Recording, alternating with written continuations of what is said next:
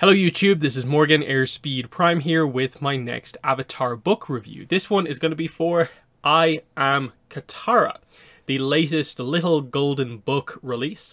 This is the third of these this series after I Am Aang and I Am Zuko. So Katara is number 3, and then we do know that I Am Toph is going to be the fourth of these books. Cover has not been revealed yet, but we know it's planned for January 2025.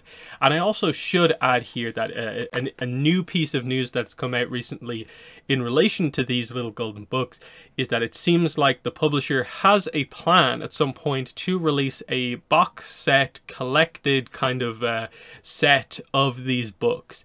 No real details other than they plan to release that to sort of coincide with the release of the first Avatar Studios animated movie. The marketing point from them specifically is a little bit out of date. It says to coincide with the fall 2025 release, but we know the movie's not planned for October 2025 anymore. It's currently scheduled for January 2026. So we'll see what the publisher does. Again, this box set has not been officially announced to be coming out yet. It's just they have plans. So just keep that in mind as a general buying decision, especially if you don't have any of these books yet, that you might have an opportunity to buy them in a set. In likely a year plus from now. Probably they might schedule that for late 2025, maybe early 2026, depending on how things go. And then also, we don't know how many books are going to be collected together. At the very least, it should be the 4 of them. So I Am Aang, Zuko, Katara, and Toph. But who knows? In the meantime, there could also be an I Am Sokka and have it be a 5-book box set. That might make more sense. But we have to see what they actually go about announcing. So, let's get into talking about this. We know what these are. These are not the most important merchandise releases, but they're nice, cheap little books that release throughout the year. And they're a nice source of new art, of course. So they're only 20 pages long, but they are full color. You can see the creative team there is that the writing, the adaptation here is by Mei Nakamura, and the illustration, so the art, is by Bao Lu. And I definitely like the art of Bao Lu. It's got a nice kind of cartoony, appealing to kids art style, because ultimately that's what these books are. These books are kind of aimed at kids, younger audience, but for collectors and hardcore fans, we like to see new official art depictions of the stuff that we're familiar with, of course. And so they are the nice style of sort of more low-key merch that releases throughout the year. So that's the idea here.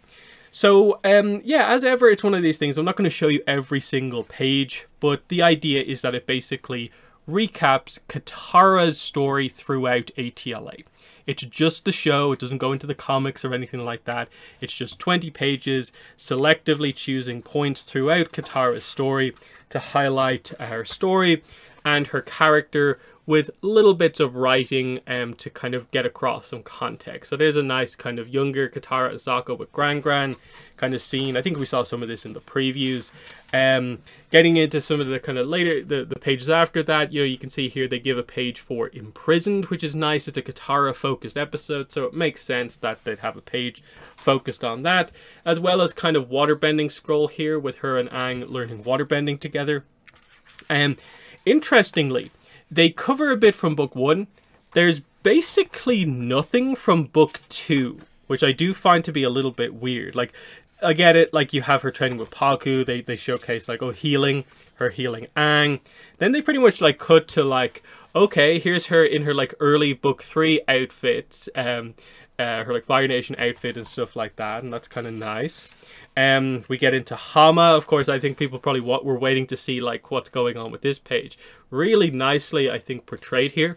Interestingly, the text doesn't mention bloodbending specifically, but more specifies the idea of broadly speaking, that there is water in living things, and that's what Hama focused on, and she found it to be a cruel use of waterbending, and it's not worth hurting others, no matter how powerful the technique. That's basically what they say. Little bit unfortunate they don't mention bloodbending. You can sort of tell there are little bits and pieces throughout the book where, because it is for kids very much, these books, they do avoid bringing up certain topics, so that's kind of interesting.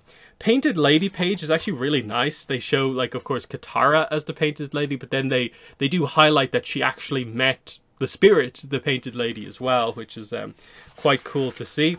And then it pretty much cuts through towards the ending stuff. Interestingly, like I Am Aang, there's no real attention given to, like, Katang, like the fact that her and Aang get together at the end. They do show like a scene from like the final kind of thing, but similar to how I Am Aang kind of wraps up, they don't obviously kind of portray the idea that like there is the relationship that happens. Now, to be fair, as we go through like the other books, like, I think there's one page that includes Mei in I Am Zuko, but it's still not like super focused on stuff like that. At least with Zuko, it does mention like love, which is an interesting decision. Maybe it's because these two characters are older than Aang and Katara, they chose to focus on it in that way. Just some kind of odd choices perhaps in the adaptation there. Like, I wouldn't read too much into it just because of like the type of book that it actually is. Where like it's not introducing any new canon elements, it's just art recapping the story for the most part.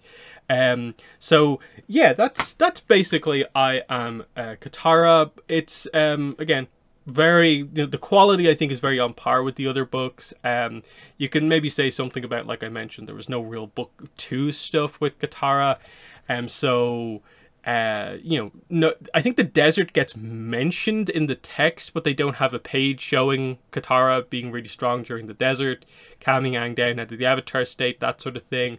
There's no Crossroads of Destiny, the really emotional stuff, and I'm wondering, like, is that a little bit too intense for these books to show, and is that why they often will maybe avoid showing certain things in the same way that they didn't really allude to bloodbending all that much? And you can sort of see that, like, okay, maybe this book more highlighted the limitations of like what they can and can't do in these books, because they are meant to be for, like, they're aimed at younger kids primarily.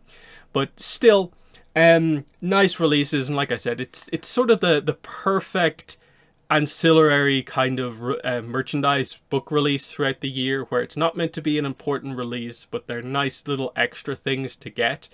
And I think as we go forward, it's going to be like when like the new content starts to come out and we get sort of the tie-in merch to the new stuff, it'll be cool to maybe see more of this style of a book for the new stuff, I think, more than, you know, we're maybe getting a little bit tired of like, okay, this is the 4th, 5th, 6th book doing a recap of ATLA in a kind of different art style thing.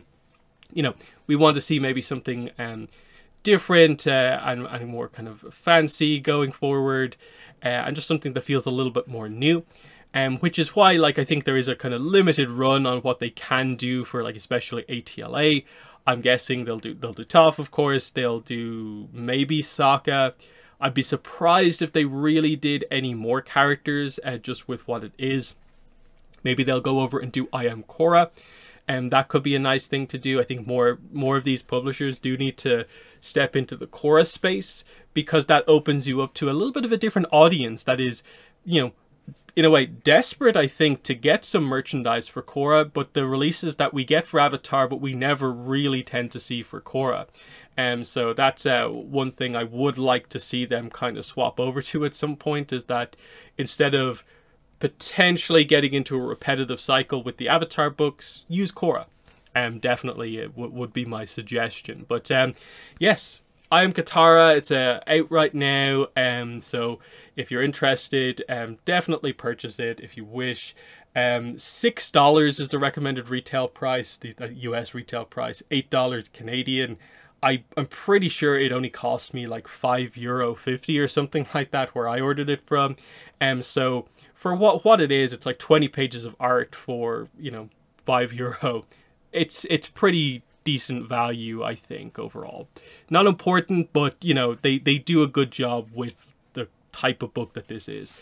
So I'm gonna leave it there. If you have read the book yourself, definitely in the comments let me know what your thoughts are. But otherwise, that has been the video. Thanks for watching, and bye.